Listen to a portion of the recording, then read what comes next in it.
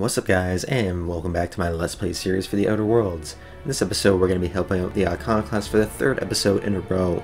This mission is called Sucker Bait, and what we're doing is helping out Zora Blackwood secure some information about the massacre. Hope you enjoy, and please remember to like and subscribe. Hey Captain, I need your help, and we ought to keep it hush-hush. You know about what happened here, right? The history of Amber Heights? You're talking about the massacre. Back when the corps were pulling out, pirates raided the place and killed the MSI bigwigs living here. Right. Common belief is that the pirates fled to an old relay station that had already been abandoned, but nobody could find them. The station's locked up, but one of my people found an old data cartridge in a nearby rat nest. It's mostly corrupted, but I pulled a couple codes off of it. One is the code to the Amber Heights gate. I don't recognize the other, but it's similar. I bet it opens a door. A random door code doesn't sound all that useful.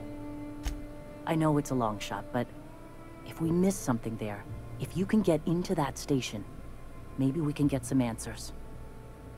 I think I know the answer, but why are we keeping this to ourselves? Graham isn't fond of talking about the history here. He had friends who worked here.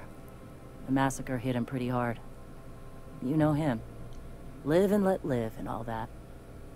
I don't want to burden him right now, especially if this ends up being a dead end. Okay, I'll go to the relay station and see if the code's useful. Anything else? Just a warning. The area is infested with mantisaurs. I'd send some help, but we're, preparing for war. Right, I'm on it. Appreciate it. Here's the code. If it works, bring back anything you find. Supplies are best, but information's good too.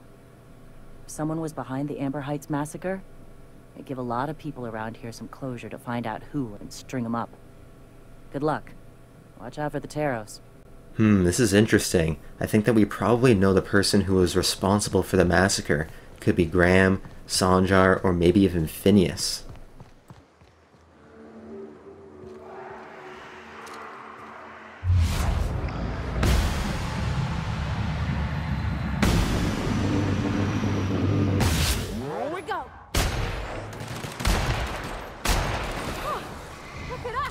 Right off the fast travel, we're already in a fight, and we got really close, so can't really get much better than that.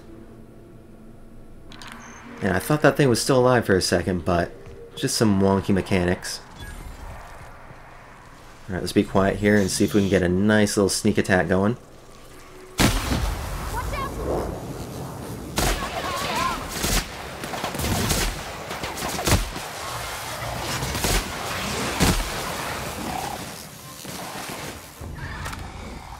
You call that a mantisaur infestation? That wasn't too bad. We've seen way worse. Gotta enter the code. Prepare to be shocked. Let's see who it is.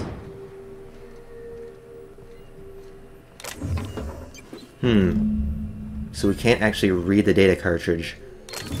Done. Alrighty then, I guess we'll do a quick loot of this place and then fast travel all the way back to Zora, and then she'll be able to give us the answers we need. Welcome back. You find anything out there? I found a box of old data cartridges. Let's see. These are old. Looks like correspondences between the pirates. Some bits here, some there, some... Wait. This one's got the Amber Heights gate code on it. Just like the one I found earlier. And here's a letter. Wait, this is from Graham. Oh, of all the... Captain, he gave them the gate codes. Graham caused the attack himself? Yeah. He did. He really did. I know he's got his head in the clouds, but I always believed there was a core of good there. What the hell happened to live and let live? Thank you for bringing this back, but I need some time. I gotta think. I'll let you know if I figure something out. Oh shit, he was one of my 3 suspects, but he was kind of my lowest probability one for causing the massacre. We have to go up there and talk to him right now and see if he has a good explanation. Otherwise, I don't know, we may have to kill him. Don't trust this guy anymore, that's for sure. Ah, hello. You're still alive. I know you're responsible for the Amber Heights massacre. When I founded the Iconoclasts, I did so amidst the ghosts of this planet's past. Since then, many have asked me, why here? Were you involved in the massacre? Was that some gruesome plot to clear a path for my dreams? My response to you is the same as to all others. The death of MSI was an incidental tragedy. I'd have walked this path with or without it. You're avoiding the issue. You set pirates on innocent lives. I did no such thing. Their deaths came in the night while I slept in Stellar Bay. And regardless, we're discussing a past long since left behind. Those ghosts still haunt me. But they needn't curse my people.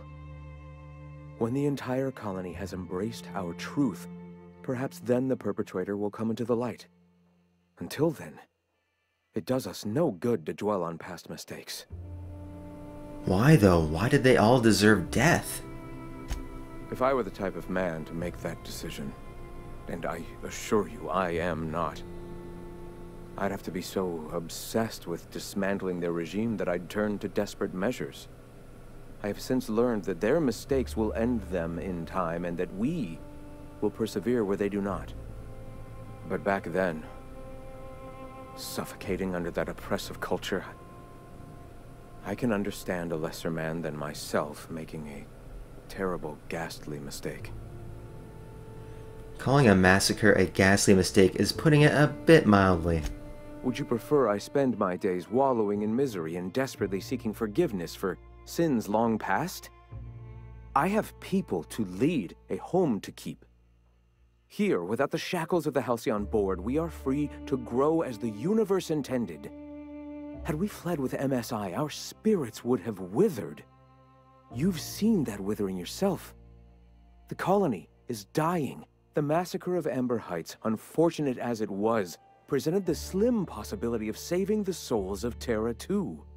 Here we are, poised to do just that. You can't just play judge, jury, and executioner like that. Free will is a double-edged sword, Captain. The universe judges us all. Whether your choices are helpful or harmful to the cosmos is not up to you. Those executives were found to be poisonous to the spirit of humanity. They were doomed, whether by the hands of man or beast, their time was coming to an end. And here I am, a paragon of the eternal truth, leading a society of like-minded people. The universe has found me worthy, despite whatever sins you believe I've committed. Let us speak no more of this, Captain. We have a message to spread and a colony to save.